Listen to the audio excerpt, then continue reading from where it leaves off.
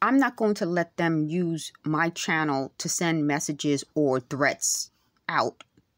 But I'm also not going to allow them to sit around talking about these things without being monitored. They said these people are in prison. If you're in prison, why are you committing crimes while you're in prison? I don't even understand.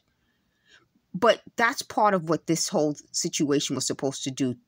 Put me into it.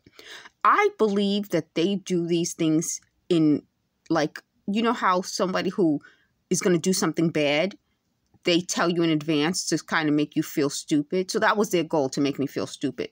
Okay. But again, if they're not being monitored by someone who's a professional, it doesn't make me feel stupid. I have no experience in monitoring prison communication systems.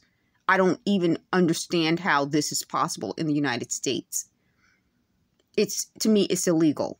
How come some prisoners would have the right to communicate every day, all day, to stalk someone, and other prisoners have a hard time just communicating with their loved ones? This is, again, we're going back to, I want to go back to questions for gang stalkers. If this is happening in prisons, why are some people allowed to stalk people from prison and other people don't have the right to communicate with just their relatives in prison? That's a big issue. So that's that. I feel like I have, they gave me another job in life other than dealing with my health, other than dealing with the harassment, the stalking, and the physical